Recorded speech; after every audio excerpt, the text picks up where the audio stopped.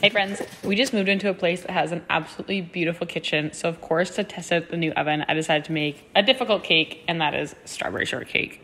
It is strawberry season in Ontario, which means you can get the most juicy local strawberries. It's one of my favorite times of the year, and strawberry shortcake is like the best way to complement those strawberries. Cake is made by beating egg yolks, butter, sugar, flour, and milk, and then whipping up a meringue, which is the egg whites and sugar, and then folding it together very gently. The air that gets incorporated is what's going to give the cake its rise. And so it's also super important to know your oven temperatures, which I obviously didn't yet.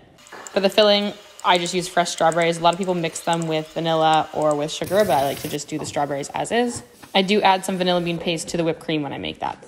Cake turned out beautifully, so I sliced it in half and stacked it and filled it with strawberries and whipped cream. I was in a bit of a rush, so the decorating job was not my favorite, but I did get to eat this one, and I will say it was absolutely divine. I love my new kitchen, and I cannot wait to bake more.